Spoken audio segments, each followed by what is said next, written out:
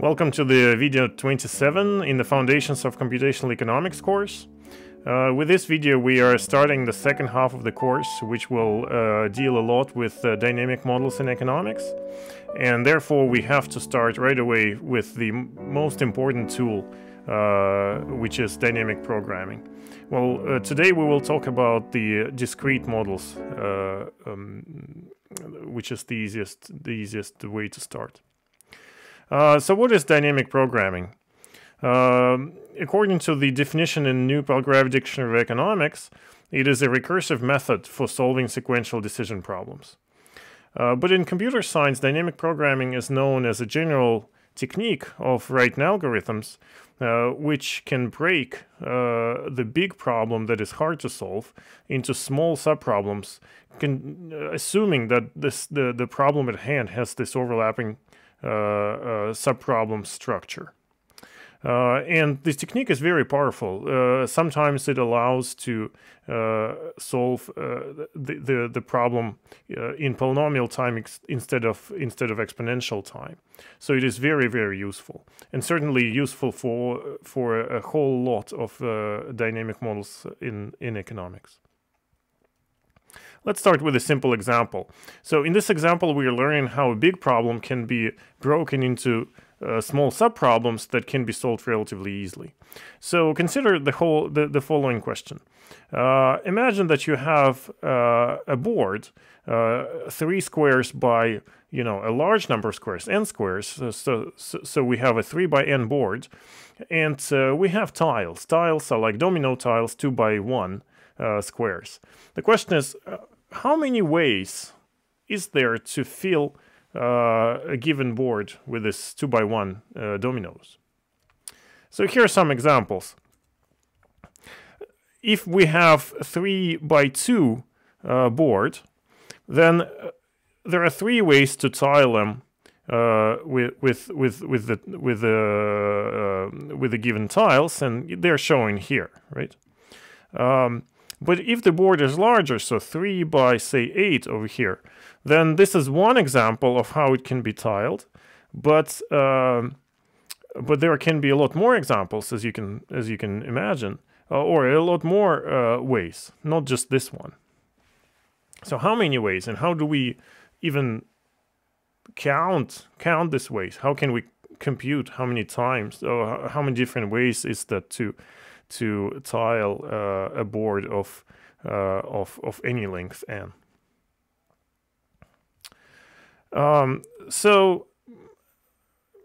Here's an approach. Let's think of this problem recursively. So imagine that at some stage we have tiled a part of the board, and let's think about which states we can have when we solve the problem partially. Well, apparently, there can be these 3 situations. We could have a complete rectangle tiled, we could have the corner on the top empty, or we can have the corner at the bottom empty. Okay? Now, these 2 cases are not possible.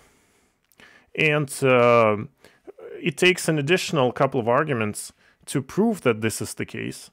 And you can think of this first case, for example. So if there's a square sticking in the middle, that must be a tile here, right? But that means, a tile here. But that means that there must be a tile here because there's a square now, or a tile here. And by the way, we're now talking about this case as well. So the proof includes both of this. And you can see that by induction, we can show that, we will get to the point when there must be only one square that needs to be tiled, but this is impossible because we're tiling with 2 by 1 rectangles. So a simple proof shows that these cases are impossible. Okay, now let's say that an is the number of ways to tile a rectangle, bn is the number of ways to tile this shape, and cn is the number of ways to tile this shape, where n every time refers to the length of the tiled region. All right, we need to find a recursion. Dynamic programming is all about recursions. So how could we get to this tiled rectangle? Well, here it's 3 ways that it would be possible. And as you can see, it involves the other shapes that we would use inside of this AN to tile it. And if there's AN ways to tile this full rectangle, that must be equal to the number of ways to tile AN minus 2 type rectangle. You know, this is one way, plus the number of ways to tile this, and then we can add the completion, and the number of ways to tile this. And as you can see, we're getting to the recursion. Same thing works for the BN. There are 2 ways to get to this shape, and the CN is going to be symmetric with BN. All in all, we can write the following recursion expressions.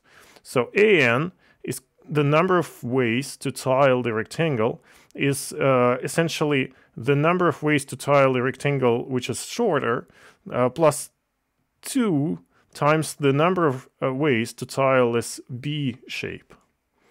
Right? This basically gives all the ways to tile the rectangle. And similar recursive expression for Bn.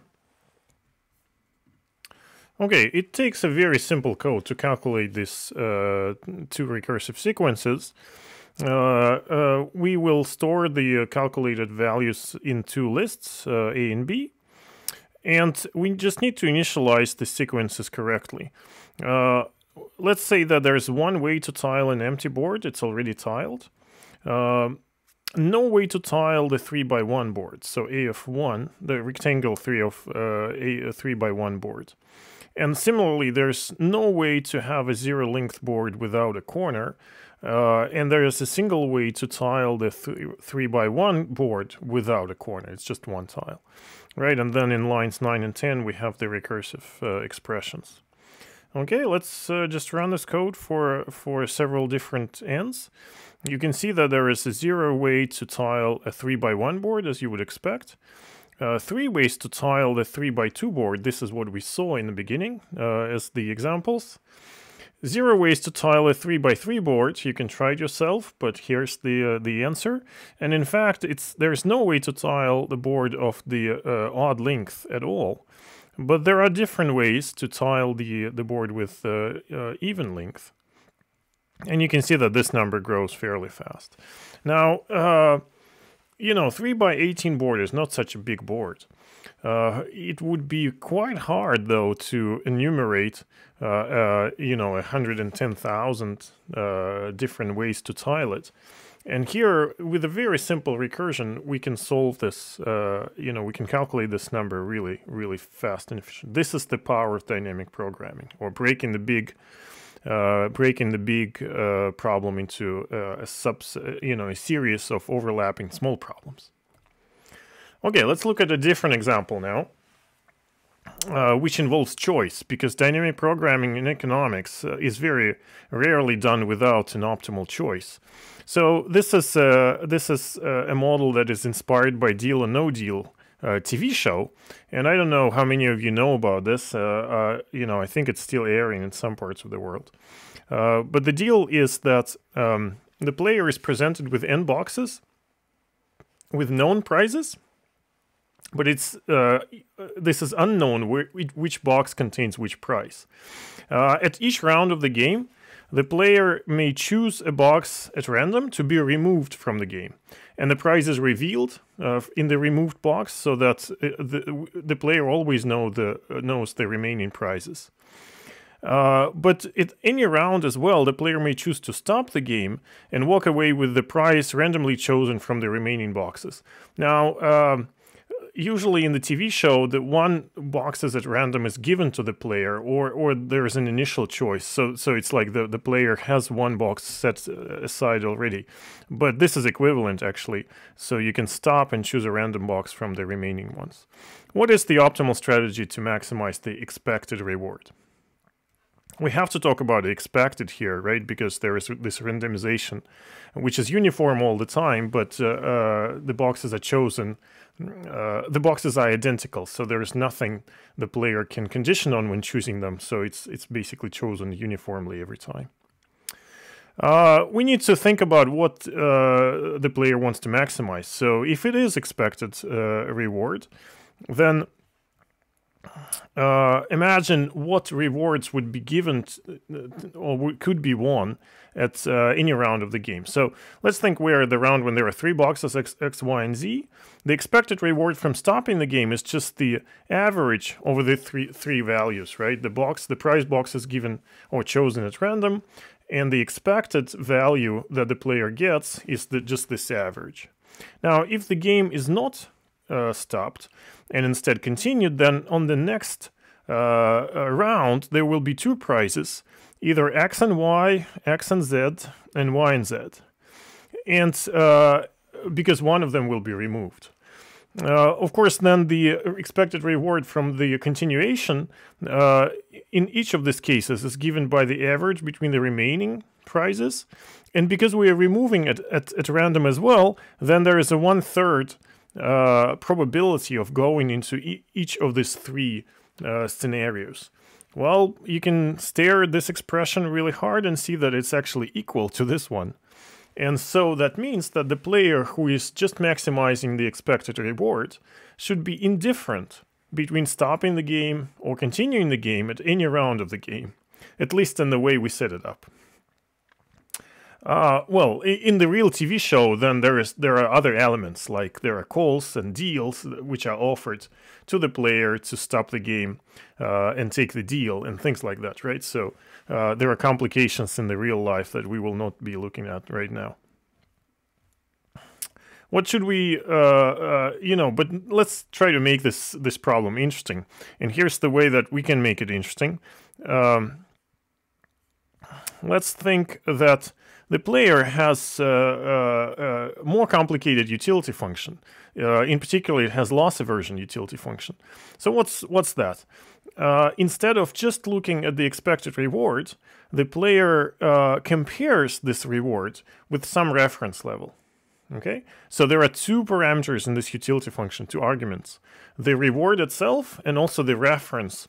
And if it happens that the reward is less than the reference, is below the reference, something that you expect, then you get a hit in the utility, right? So if you thought that you would get a big price, but you instead got a small price, then this brings less utility than the price itself.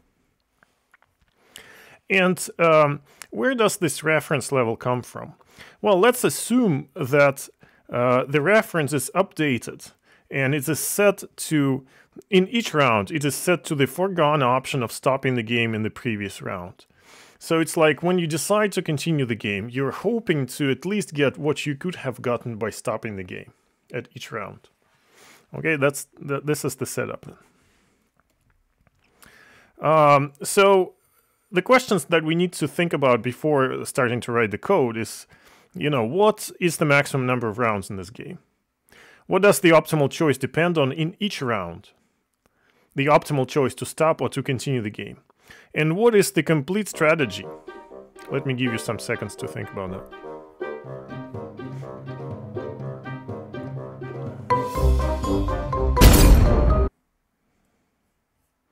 All right. Let's see. First question, what is the maximum number of rounds? Well, there is a finite number of boxes, right? And each round gets rid of the box, so the maximum number of rounds just equals the number of boxes. What does the optimal choice depend on? Well, we'll see it in a second.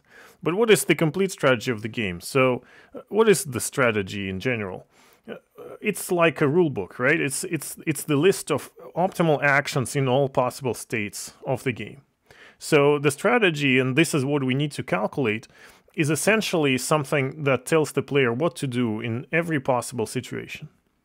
What are the possible situations? Well, different collection of boxes, different sets of boxes which still remain, but also don't forget about the reference utility. That's also something that the optimal choice should depend on. All right, so let's try to formalize this game.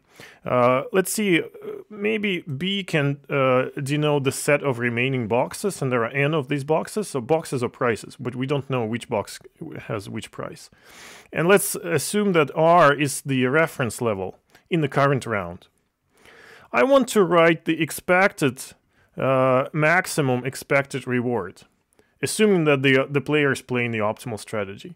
So what's the most in expected terms that the player can get from this game? Well, because this is the maximum, right? Then we will choose the better one out of two options. The options are to stop the game and to continue the game. What do we get if we stop the game? Well, as we were saying, that's just going to be the average of the utilities of the remaining boxes, and of course conditioned on the current reference level. I can denote that as R with sub R. This is reward conditional on the reference. But if the game is continued, then essentially we will have the value of the game, which has the set of boxes less 1, less the one that we've decided to throw away. And this is the notation for that, right? This is the set difference. And the reference level will be updated to the one that we could have gotten if we stopped the game. Okay, so the continuation value, the value to continue the game, is basically given by the average of the same functions that we are writing here, calculated at different arguments. So you can see the recursion right away, right? The value, the maximum expected reward in each round can be calculated using the maximum expected reward in the future rounds. Can we code this recursion up? Well, let's try. And we will just start writing this expected reward function. What are the arguments? The boxes is just going to be a list of prices that remain. There will be a reference level. And if it's none, then just let's take the average between all of the boxes. So I take the sum of the values in the boxes divided by the number of boxes calculated here. As you can see, I'm not using NumPy here, so box is just going to be a list. And then we have length and so forth. This updating happens if reference is none, but otherwise it's just left at the given level. What are the other arguments? A loss aversion parameter. We can change it and see what happens with the player. This parameter is essentially the parameter theta here. That's this parameter that I mean. And we can print some things out and turn that off if needed. Okay, so the first step. Let's calculate the reward if we decide to stop the game. As you remember, this is the average of the utilities of the prices. So first I'm calculating the utilities of the prices, and this is going to be this is done with list comprehension, going through all the prices in all of the boxes. And for each, I'm just calculating the utility, right? And as you remember, it's just the level B minus the loss aversion parameter if B happens to be less than the reference. And then we want to take the average so that we sum these calculated values divided by the number of boxes. So current now holds the current reward that we want to compare to the continuation expected reward. Now, the n equals 1 is a special case. So if there's only one box remaining, then I'm going to set the next, which is the reward of continuing the game, equal to the current. And over here, we return the maximum between these two values. So this is the maximum that implements this maximum here. And this side, this is called current in the code, and this side is going to be called next. Okay, so if there's only one box, then you're basically left with this price which is in this box, and the game stops by itself. If there are more than one boxes, then we will calculate the expected value of continuing the game in this variable next, and we initialize it at 0, and then we go through the range of n, so we go through all of the boxes and add to this next value. What do we add? Well, the expected reward of a new set of boxes, and this is going to be a list composed of two parts, right? Whatever box is up to I, and I, as you remember, goes through all of them, together with the boxes which are starting from I plus 1 to the end. So we're taking, this is basically the list without the box indexed I. Now, the reference level is going to be set to the current. This is the current reward, and this is the updating of the reward that we talked about. A loss aversion parameter and verbose parameters are going to be just passed through to the nested call of the same function. Okay, and once we've calculated the sum, so we added to the next variable all of the variables here, then we can divide it by n. Remember this nice operator when you have the binary operation equals, that means that we take next divided by n and give this the result of this operation back to next. So this is basically dividing next by n. Okay, so this completes the calculation of the reward, expected reward if we continue the game, and then in the end we just have to take the maximum of these two, right? This gives the maximum expected reward. That's what we wanted to calculate, and also wherever this maximum is reached, that gives the optimal action. Well, let's not output the optimal action. Let's just print it, and let's print more than that. So let's print all of the boxes which remain in this round. Let's print the reference level in this round. And then if we have more than one box, then we actually calculate it, or we print the rewards, the expected rewards if stopping or if continuing. And we also print the optimal action. And this is basically just given by this expression here. Stop if current is greater or equal next. Otherwise, continue. This greater or equal is important in the sense that this is the tie-breaking rule here. If the rewards are equal, then we prefer to stop. It doesn't matter in terms of the amount of the reward, how the ties are broken. Now, let's just do it this way. Okay, I've ran this function, and now we can try it. Oh, so I need to import math because I'm not using NumPy for some reason here. I want to create boxes to be integers, but unequal. So here are the initial prices. The initial prices in the boxes, and we have 3 in here, 1, 2, and 7. And here's we're calling the expected reward our function, and here's the output. Now you can see that this is a lot of output first, and then it starts with something which only has one box, right? We start with printing the boxes and the reference level. And why does it come out this way? Well, that's because we're calling the nested function. We're calling the same function before we do any prints.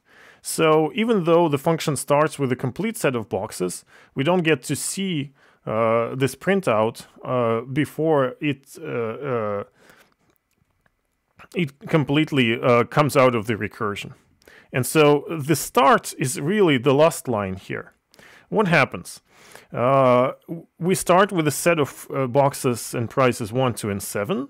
The reference level, we didn't give it here, so it's just the average between these numbers. And the reward if stopped is just this.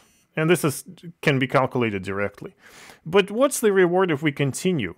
Well, to do that, we need to look at different cases. And the cases are actually just, 3 boxes. We could throw away one of those 3. So there are 3 possibilities. The remaining boxes being 1, 2, 1, 7, or 2, 7.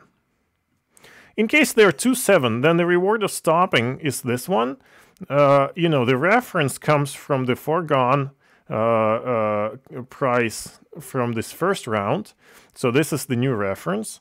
And then if stopping, this can be calculated directly. If continuing, we have to go into deeper sort of third round possibilities. And the possibilities here are to be left with either 2 or 7. And that just gives a reward directly, right? There's no more choice. So we can calculate this over here, essentially take the average because of the uniform distribution. And you can see that these 2 rewards are the same. So according to our tie-breaking rule, we stop. And same thing happens here. But look at the interesting case here, where we hoped for, because there was 7, the large price in the boxes, we hoped that we might get it. But in this branch, we actually don't get it. And you know, the reference is 3.267, but the reward that we can get right now with this set of boxes is just 1.4. And so we actually decide to continue because you know, to minimize this this loss aversion, or to reduce the loss aversion, we are still hoping to get the better reward, even though we didn't get the best of them. So this is an interesting effect of using the loss aversion utility function here. Okay, let's confirm that you know, if we didn't use loss aversion, and this is equivalent to setting the loss aversion parameter to 0, then we get then we get the completely rational player who is indifferent between continuing and stopping in every possible round of this game. You can see that we're stopping again according to our tie-breaking rule. Okay. Now, of course, we can now run larger games as well, and here too, you know, it sort of starts in the back and then goes into different possibilities. Interesting effect here is that, you know, we start with this 5 boxes, and when we get to the 4 boxes, second round, we continue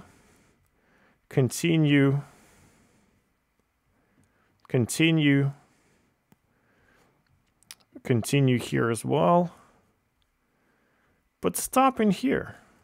So there is an optimal strategy to stop at the second round of this game when you only have 4 boxes, or when you only opened 1 box. And well, what is that box that... See, if you're lucky to get the smallest prize out, then in this particular game, with this particular version parameter, turns out to be optimal to stop right in the second round and take a random draw from this 4 bigger prizes. Interesting.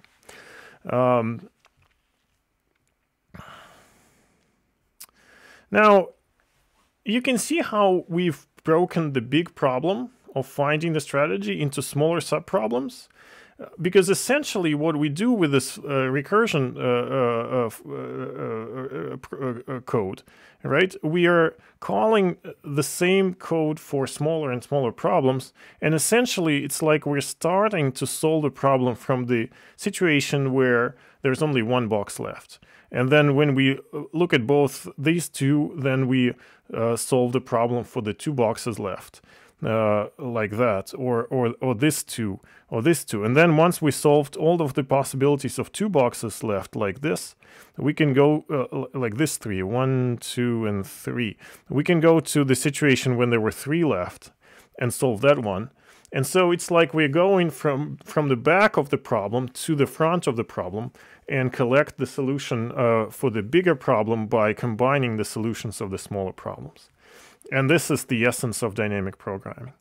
Now, also, it's important to mention here that what's the strategy? What's the answer in the for the problem? Well, you can see here that for every combination of boxes and every reference level, there is a recommendation. There's an optimal action, what to do. And this is also important to understand. The strategy, the solution of this problem, is really a mapping from all possible states of the game into the all possible actions of this game. So for every possible state, the solution has to tell us what's the optimal thing to do. Finally, I have to say that the way we've written the code here with the recursive call to the same function is actually suboptimal. And you can see that by observing that, for example, this 54 box, it appears many times in our solution. This is 54 with reference 36. Reference is also important, of course. But here, here it's exactly the same situation as here. And that essentially corresponds to the situation where we are solving through the tree of possibilities, whereas it could be done more efficiently. Let me make a little picture here.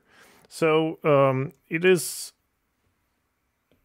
if we start in this point with all of the boxes, and then we look at the possibilities of having different sets of boxes of the smaller size, and then we look at possibilities stemming from each of these scenarios, and then, you know, for each AND situation we calculate the rewards and then combine these to calculate the rewards on the previous step. Well, instead, what we could do, and what actually dynamic programming does, is we could define all possible states here in the end of the tree and all possible states in the previous step and solve all of these first, and then solve all of these first. And then, of course, if some of the AND situations, these leaves, are identical, then we would combine them into one and only solve them once. Okay? And a lot of the times, this tree actually looks something like this, where we start somewhere and we may go into different situations in the first round. Oh, this is not very visible.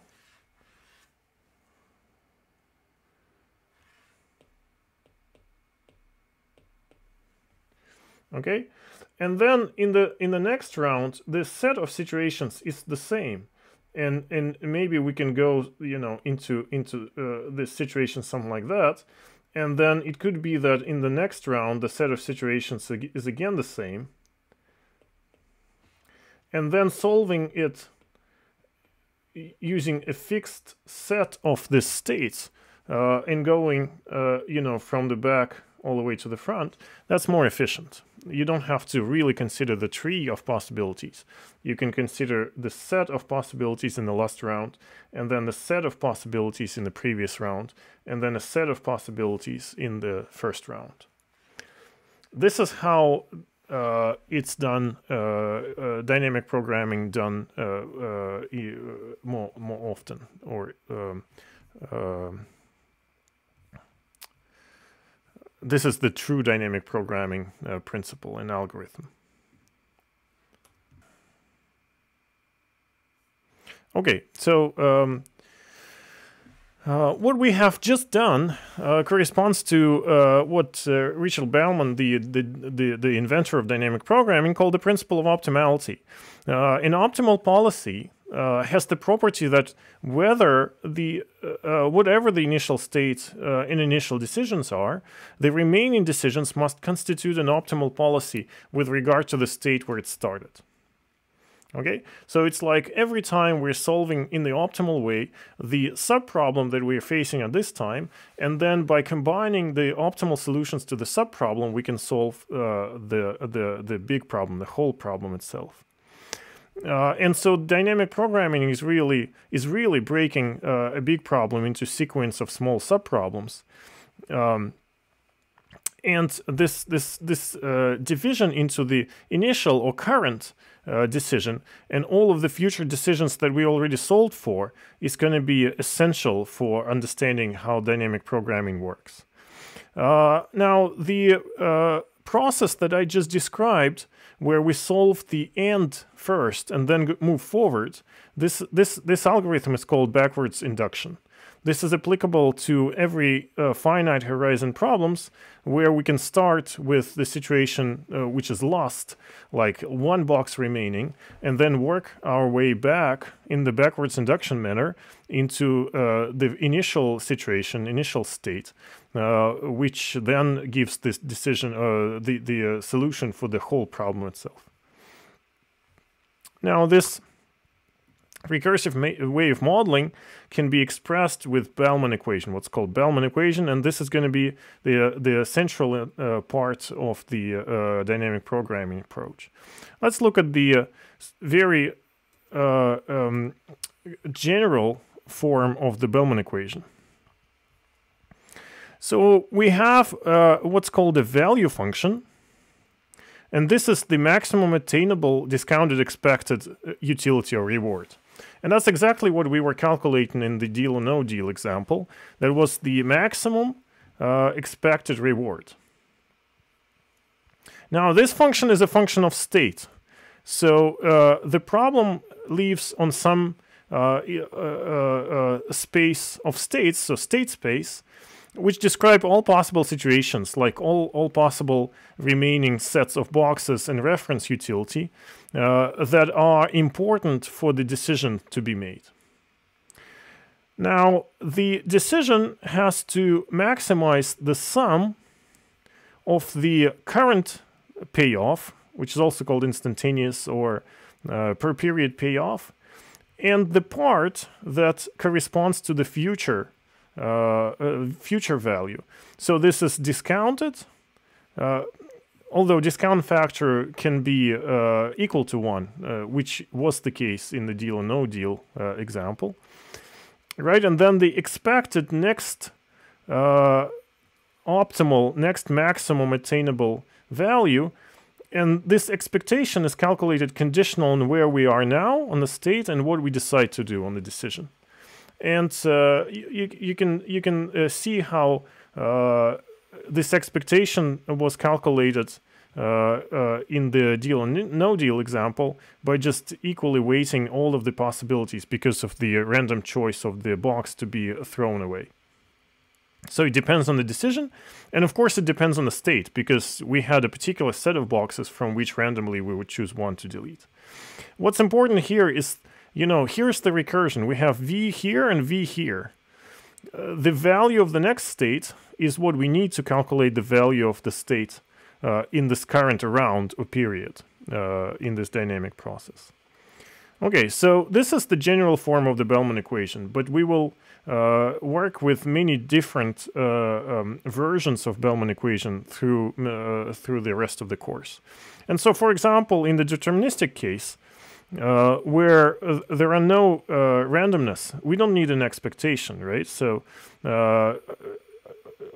in the first example with tiling, there was nothing random, and so we could just calculate, the value of the current, or the answer in that case, the number of ways to tile a particular board, as the function, direct function of the number of ways to tile the smaller board. And also, in the first example we looked at, there was no decisions, and so maximum would also be gone. So it would be just a recursive expression. Right, so the very simple form of Bellman equation there.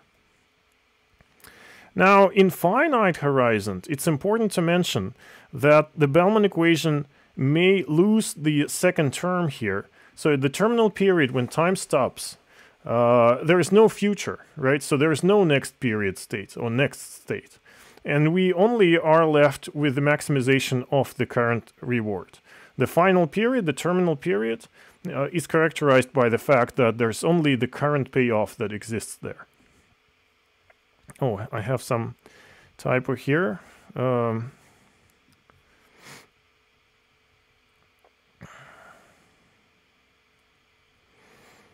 It is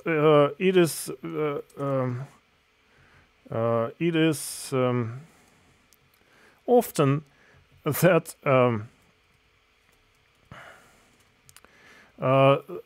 it is often done technically by just saying that there's a v at t+1, which is just identically equal to 0.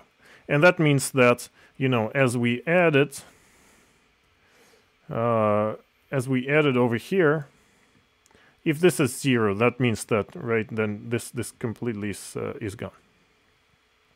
So that's a technical thing that can be done.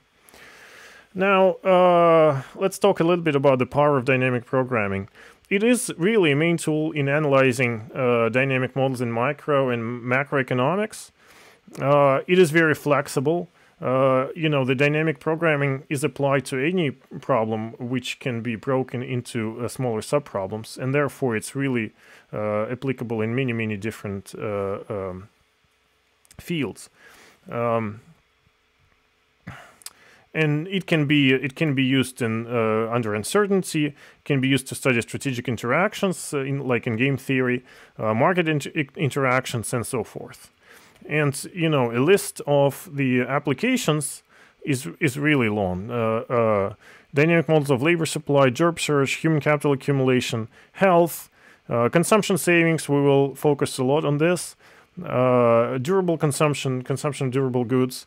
Macro models of growth and heterogeneous age overlapping generations, all of this are based on dynamic programming as their solution technique. That's why it's important, and we're spending half of the course roughly on this. Now, it's kind of funny where the dynamic programming term came from. It's Bellman's autobiography that describes this, and you can read this quote for yourself when you go through the lecture notes. But the thing is, the essence is he was trying to come up with a name that would make everybody happy, even people who didn't really like research. And so programming was something that roughly explained what he was doing. But dynamic was not only the accurate description of working with dynamic models, but it's also a word which is very hard to imagine to be negative.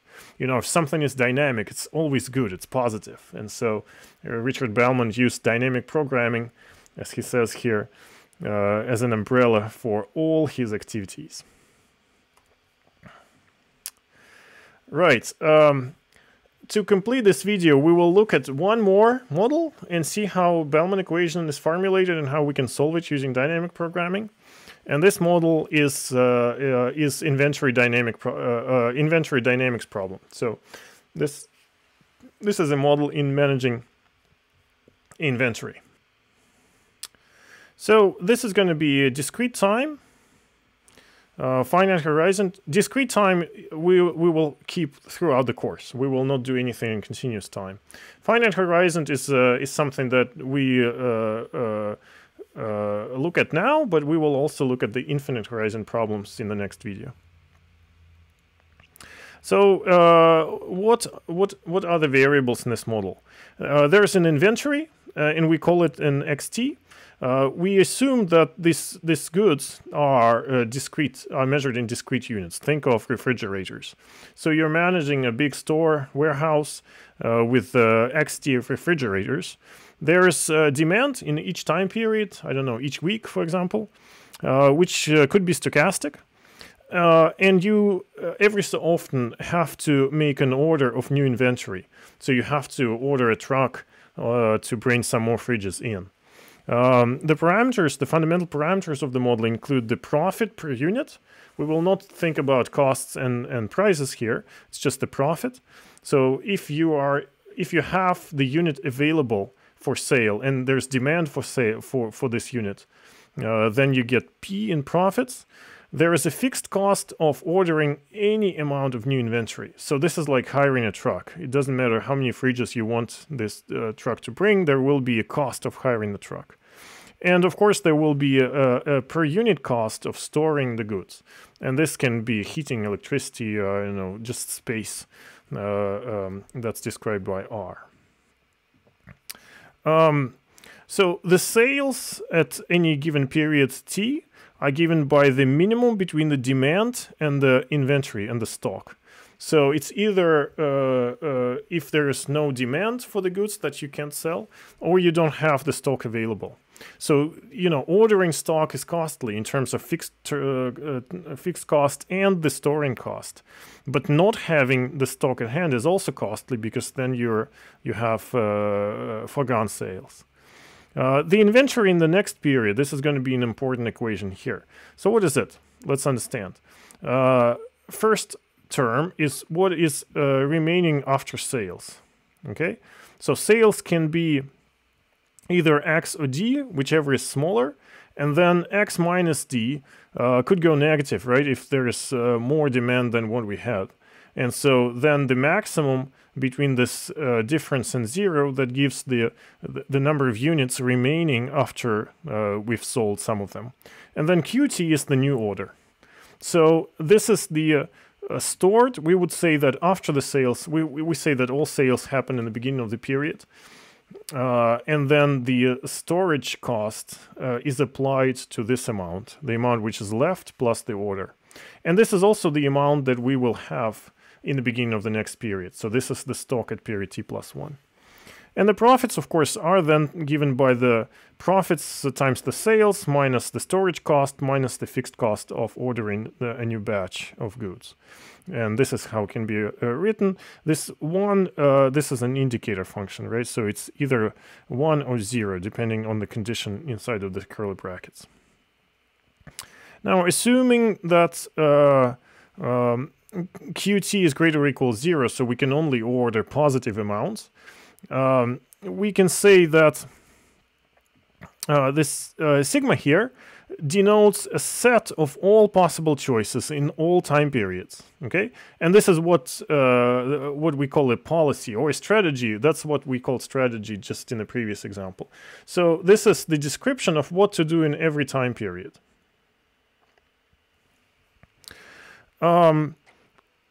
If the demand is stochastic, then what we want to do is to maximize the expected discounted profits.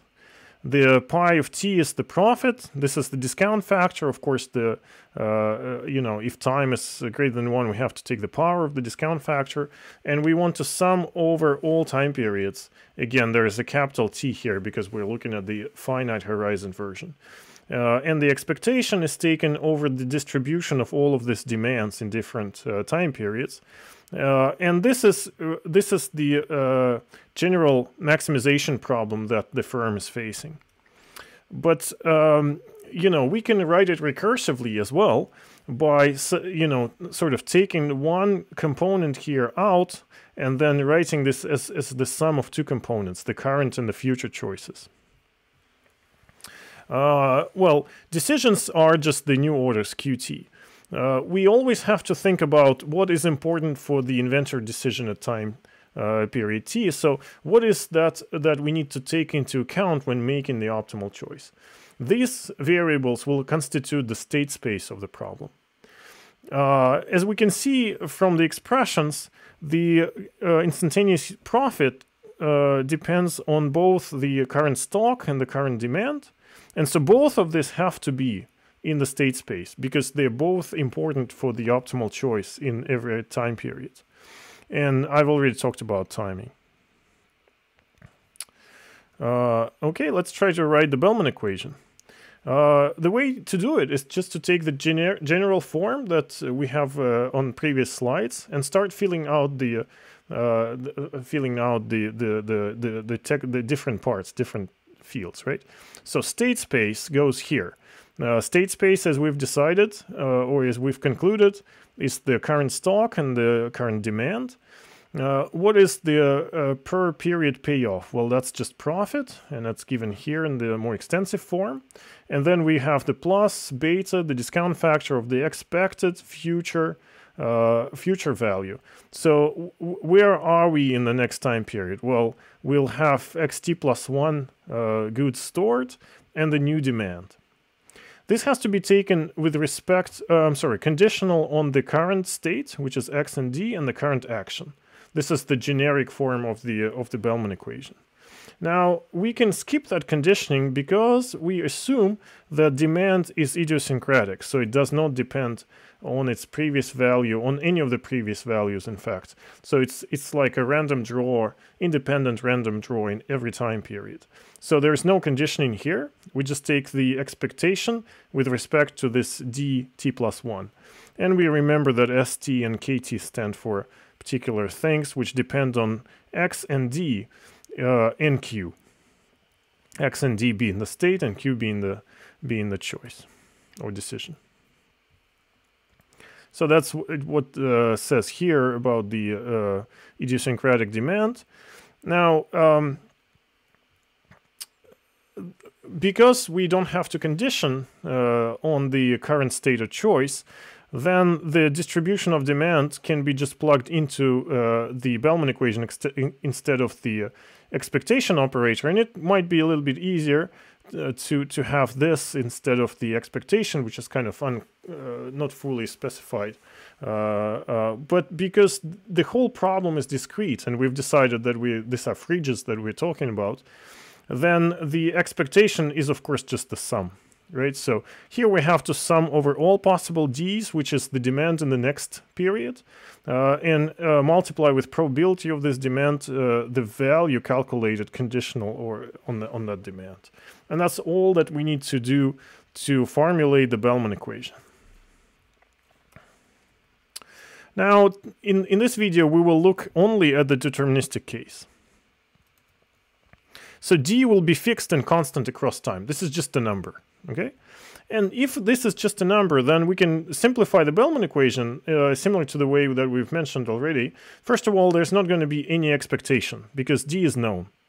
But then second of all, because D is constant, that means that we don't really need to have it in the state space. We will condition on it, so it enters, but it enters as a parameter. So it enters in the same way as P and R enter this problem, and C, right? And so for the dynamic problem, it's now only the dynamics of the inventory that matter. And we can rewrite the whole thing using this really easy, simple form of the Bellman equation. And again, just to repeat, we have instantaneous payoff all the way to here. And this is the money that we get from sales. The minimum is the sales, P is the price. This is the storing cost. This is what we have to store, conditioning on ordering this QT. And this is the fixed cost of the new order. So if QT is greater than 0, then we have to pay the C cost, which is the fixed cost of hiring a truck.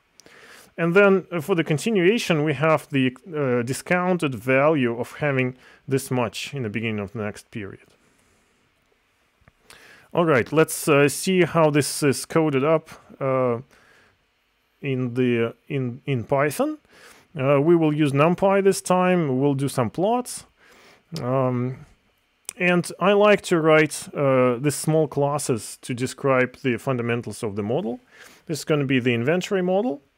We will initialize this model with the values of parameters, and it's very convenient to write the default values of the parameters here in the init function. And then we will store these parameters as attributes of the object. So we have to do self dot with all of them. So this is just storing the parameters, and same for demand.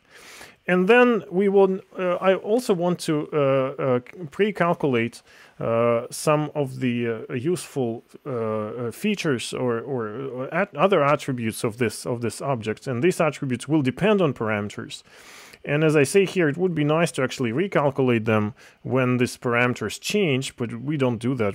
Here we'll just have to reinitialize the class itself, or the object from this class, if we want to change, say, the number, the maximum inventory. And another thing here is that the maximum inventory is just the upper bound on the state space. But because everything is discrete, then inventory will be described by numbers, natural numbers, right? 1, 2, 3, including 0. 0, 1, 2, 3, up to this upper boundary. So the number of inventory levels is 1 greater because 0 is included. And then there is an upper bound, which is the maximum inventory. And finally, I want to create the grid of all possible values of the inventory. And this is done with a range from NumPy. We will create some representation. It's going to be string representation of the object, just to say what it is. And then here, it's quite convenient also to code up this internal functions which correspond to the notation. So sales, for example, this is going to be a minimum between X and D, where X is the current inventory and D is the demand. And next, X here is what we need to store. You can recognize the formula here. Probably. So this is this is what is left after sales. X is the inventory that we had before. This is written slightly differently than how it says here, but it's here, right? But it's the same thing. And then the profits is the price times sales. minus the storing cost times what we need to store, minus the fixed cost of making an order. Okay, so I'll go back to the slides mode now. So this is the class that holds the model fundamentals, essentially. And so if we initialize an object called model from this class, and we can print it, it will say, you know, according to how we define the wrapper function. And then let's make an order of 0 and calculate the profit. So imagine that in some period we are not ordering anything, and that would just be Q, right? And we can calculate max profits, model profits, the profit following this order Q. Let's see.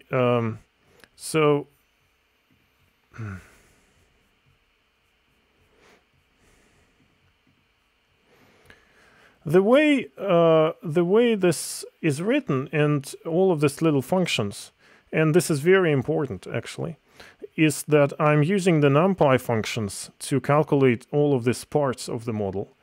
And that means that the broadcasting will work for all of these little functions. This is going to be important, as we can see here. So, for example, if I say Q equals 0 and run this, the profit function can work with scalars. Okay, so if I didn't order anything as a scalar, but it can also be a whole list, a whole array of zeros, and it means that I can solve for all points in the state space. So what it says here is I want to calculate the profits in all points of the state space, which is model X, that's the whole grid, for the demand, which is given by constant, a scalar, and for orders, the Q, which correspond one-to-one to the points of the state space. So the way we've written this model fundamentals in the class supports vectorization, essentially. Okay, so this is what it is. And let's now test a little bit more what I mean, what I was just talking about, this possibility for broadcasting. So I want the orders to be in a column vector, just to try. Okay, the model is already initialized, so let's print current inventory. The inventory is saved as an array of 11 numbers from 0 to 10. And this is a one-dimensional array, as you can see. Now, sales is the same thing with demand. Demand, if I remember correctly, was 4. Demand is 4. And so current sales are given by what we have being a limiting factor, or the demand being a limiting factor. Okay. Let's see. Current orders. We made this to be a column vector. So these are the orders from 0 to 10. And yeah, we're just using the same numbers, but they mean different things. So this 0 to 10 are current orders. And therefore, I want to put them in a column vector. Because look what happens now. The next period inventory is suddenly a matrix. What is this? Well, we have the current period inventory in the row, and then the orders in the column. And the way they are combined together in the function that calculates the next period inventory, broadcasting takes place, the NumPy broadcasting. And now the next period inventory is, you know, these numbers correspond to all possible values of the current period inventory and all possible values of orders. So look at this. If we had 0 now and we ordered 0, then next period we're going to have 0. Okay. If we have 0 now but ordered 10, the next period we're going to have 10.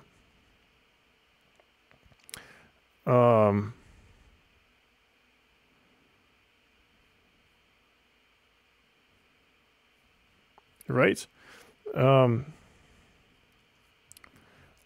Let's go back a little bit. So next X.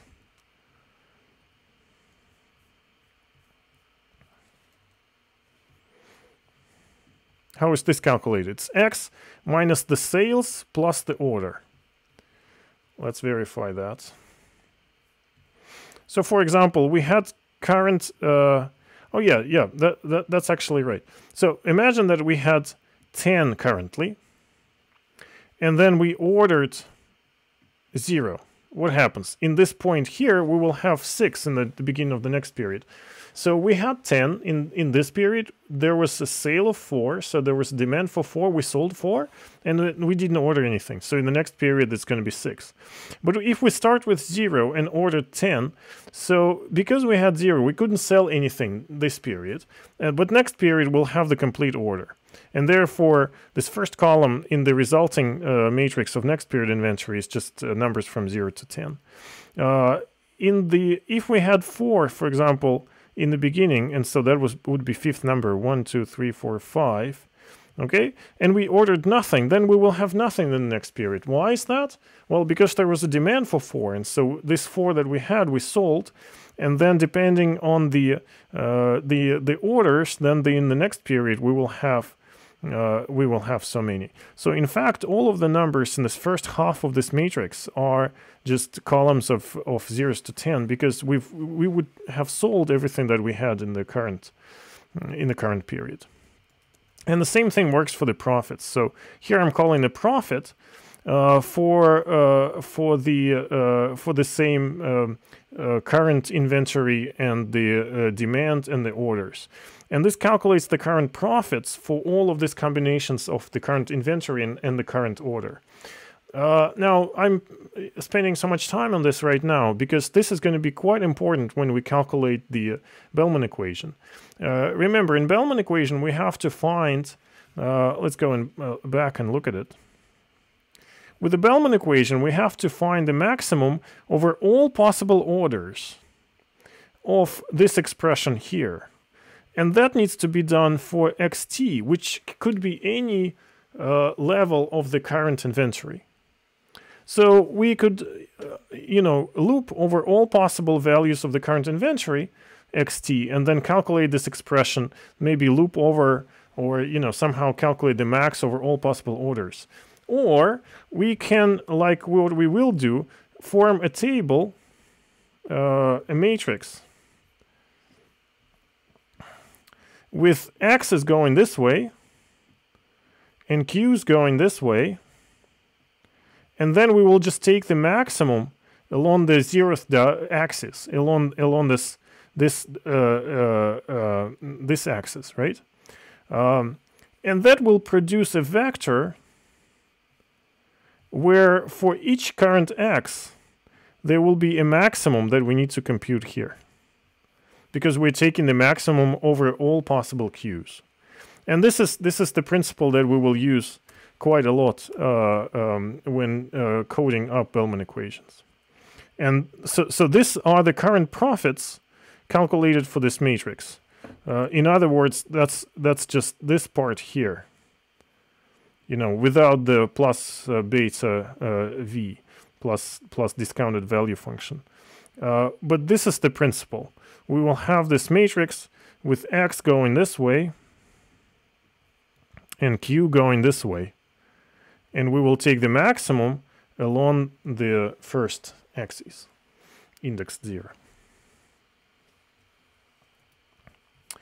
All right, so let's code up this Bellman equation. Remember, Bellman depends on the value function that feeds in as an argument over here. So we need to have these values already calculated when we start calculating the Bellman equation. That's the input argument, and m is going to be the model object. And so this is the next period value function that we need as an input. Okay, what do we do? Well, what we just practiced to do. We create the grid of all possible orders, and this is going to be a column vector. Then we compute the current period profits as the matrix over here.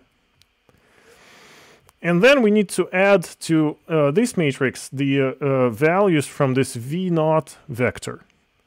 Okay, and to do that first, we will calculate the next period inventory so that we know which values of this V naught to take, right, and put in correspondence to each value of the x. Well, it needs to be the next period x. So there is also one complication. We need to take the minimum between this calculated values and the upper boundary of the inventory, because it could be that under some combinations of x's and q's, we may go above the upper boundary of the problem that we set for ourselves. This is a technical parameter, but we need to stay within the boundary, and therefore this minimum here. And also it's important to say that because the values of the inventory are just, integer numbers from 0 to n, then we can use these directly as indices. And so we're calculating this indices for the next period value, and we're using this I directly into this to index the V naught vector representing the next period value. Okay, and with this then, we can form the Bellman equation. So, to understand better what this I is, go back to the Bellman equation and see where we need to calculate, where we need to take the value function of, right? So we are calculating this value function in the next period, and we have to look at it at this expression, at the level of the next period inventory. And this is what we're calculating in this line here to get an I. But then, because of the structure of the problem, we use it as an index directly. So we don't need to search for any particular value of V naught because the inventory is discrete. And so discrete problems are easier in that sense. We will see what needs to be done once we go to the continuous state problems. Okay, so this is the expression for the Bellman equation, and remember this is still a matrix because P was a matrix, and NumPy has broadcasted this vector V that we've constructed here. Oh no, I'm sorry, I is also a matrix. So when we said V naught of I, that created a matrix as well. And so this is a matrix. And now to calculate the resulting value function in the Bellman equation, we just take the A max along the 0th axis.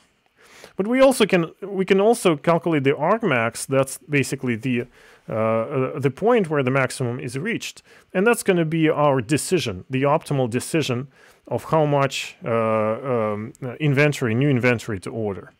That completes the Bellman equation, and now we can start testing it and then solving the model.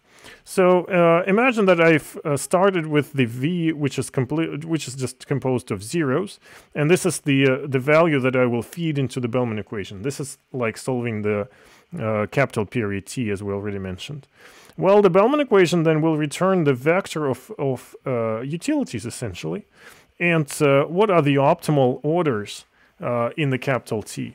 Well, don't order anything, because if you order, then you incur the fixed cost, right, to have the higher stock next period, but next period nothing exists anymore, so it's like the company is liquidated. And therefore, it makes no sense to order anything in the terminal period. But then as we do it in a little loop here, we're saving the V, which is calculated by the Bellman equation, and then we're feeding this V back into the Bellman equation on the next iteration. And you can see that at the next iteration, the values had changed, and now it's in the capital T minus 1. It is optimal to order something, especially if you have a little stock, and demand is 4, remember? It makes sense to order this 4 units of goods to cover the demand in capital period T and earn something. In capital period T minus, in the period capital T minus 2, which is calculated on the next iteration, we can see that it's optimal to order twice the demand if you have little stock. And this apparently why don't you do, an order of 4 each time period? Well, remember about the fixed cost.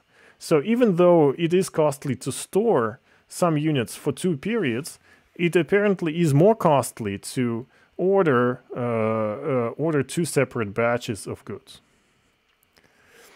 Okay, we're approaching the end of this long lecture, and we can now run the backwards induction algorithm for many time periods. We start from the period capital T, and then we solve the Bellman equation for each time period and record the optimal choices and go backwards in time, each time using the t+1 value, calculated value, as an input to the Bellman equation.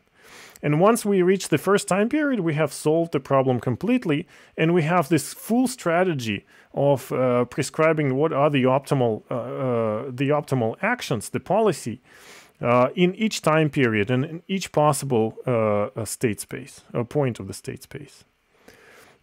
Here's the final code for the backwards induction.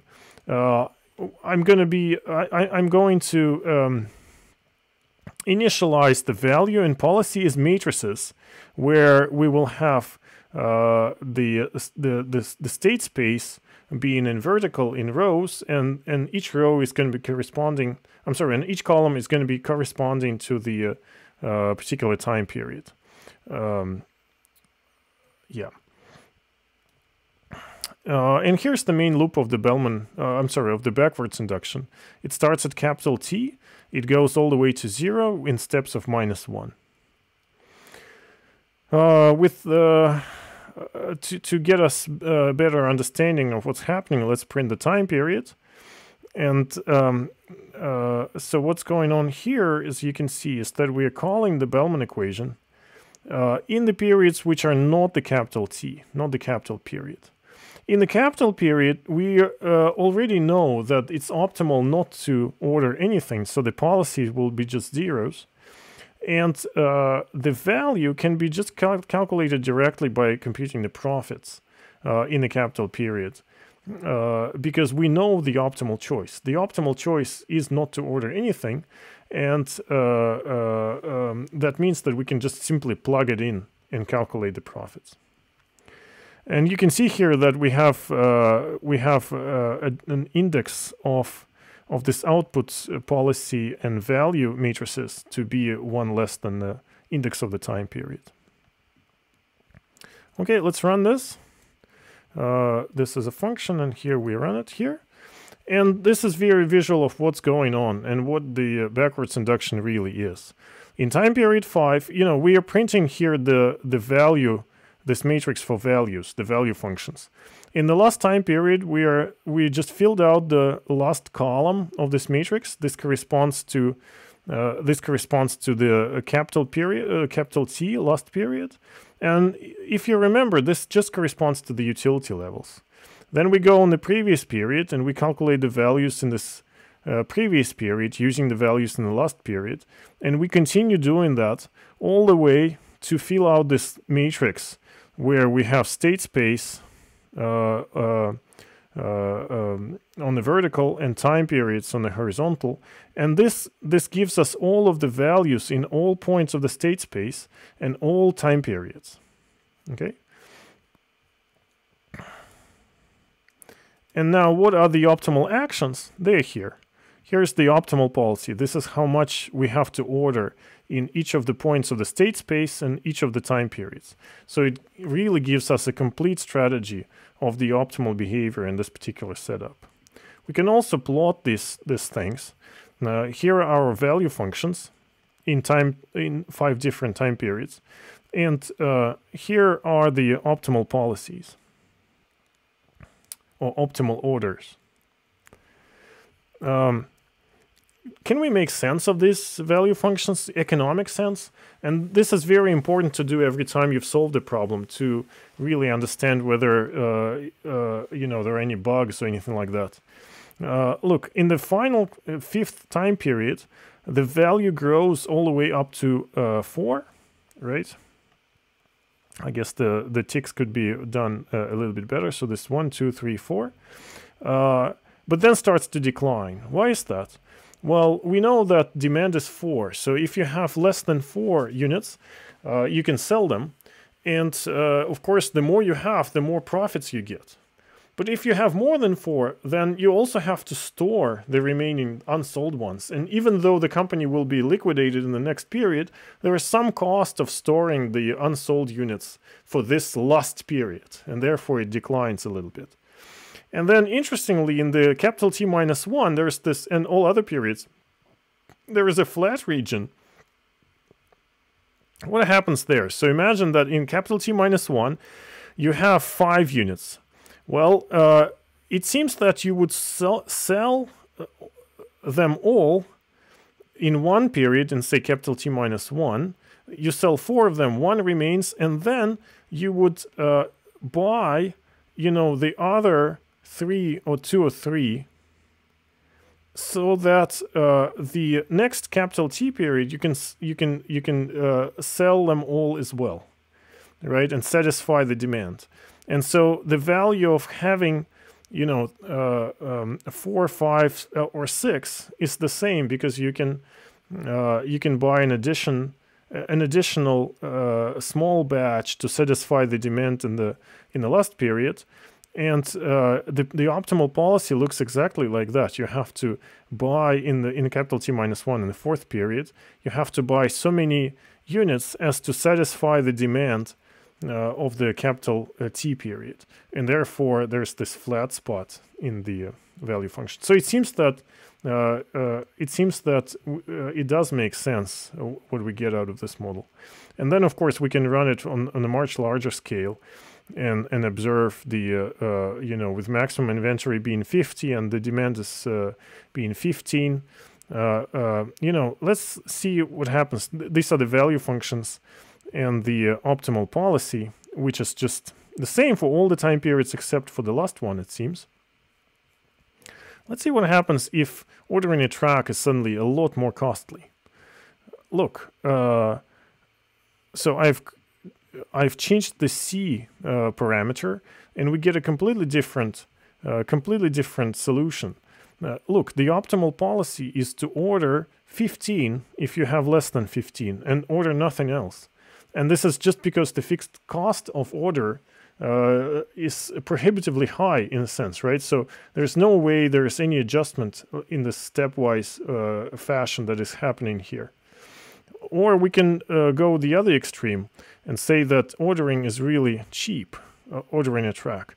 Then we get this flat spot of the value function being really long, because we can adjust to the fixed demand and, with all the steps in the optimal policy function.